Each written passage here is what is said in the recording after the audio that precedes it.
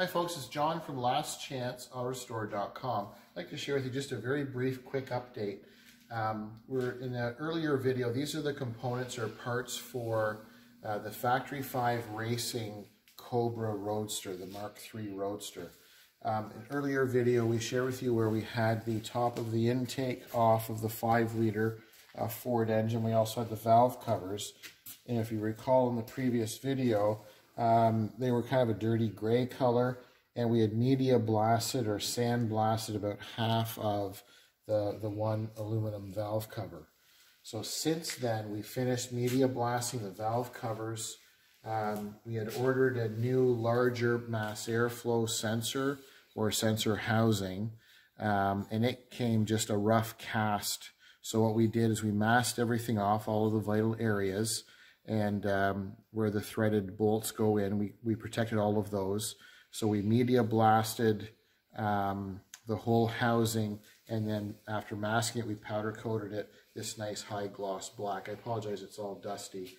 So this is one of the subtle upgrades.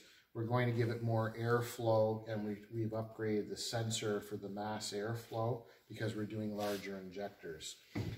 And then I apologize for the dust.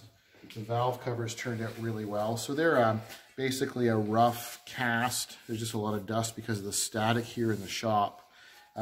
So to me, that looks quite a bit nicer having the high gloss black finish instead of that kind of a dirty gray with the pebbly kind of look to it.